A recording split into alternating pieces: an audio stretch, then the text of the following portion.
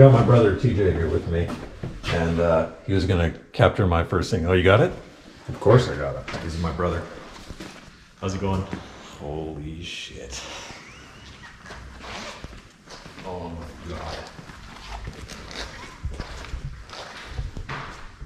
That is something else. It's not as tall as I thought. For some reason I had this feeling like it'd be up here. Oh man.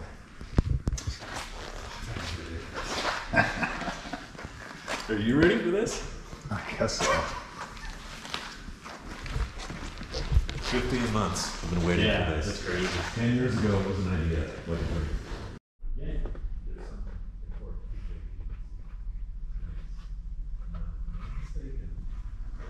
Heads up. Here.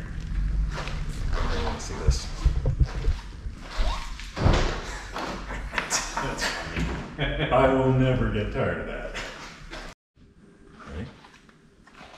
I think it's this way. Yup.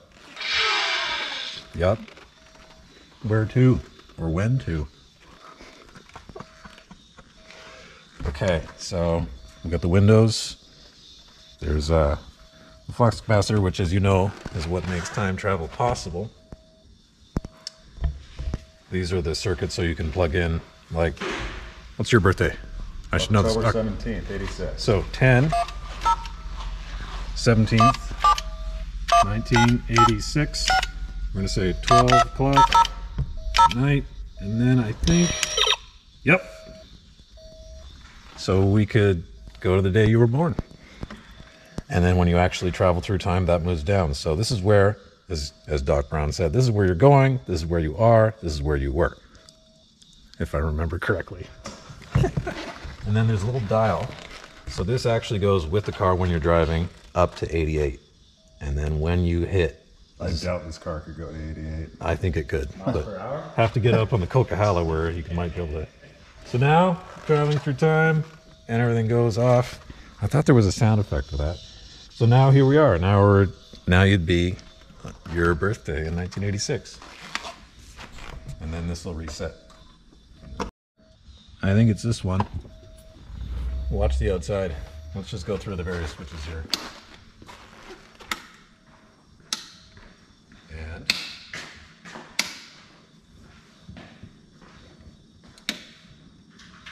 Something turned on there.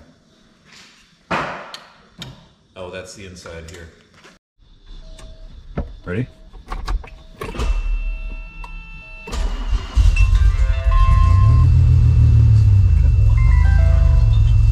Now it should idle down a little bit.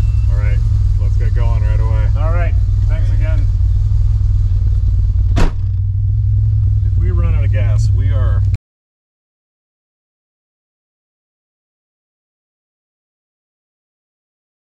Who's a good boy? Who's a good car?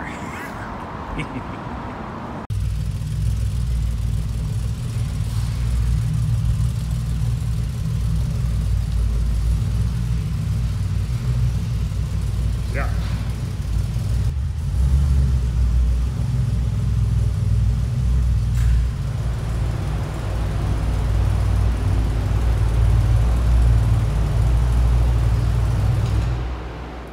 You should hear how that thing rumbles in here.